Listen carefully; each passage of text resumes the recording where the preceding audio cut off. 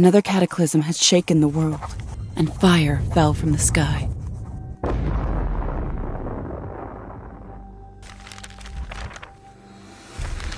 Water was everywhere, changed everything.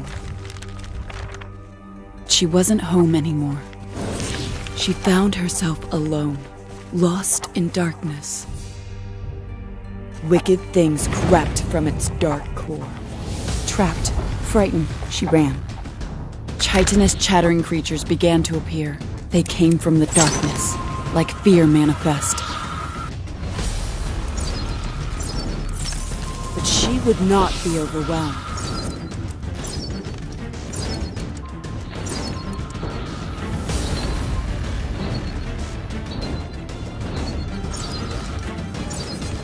A light shone ahead, a light of power. The more she remembered, the stronger she felt.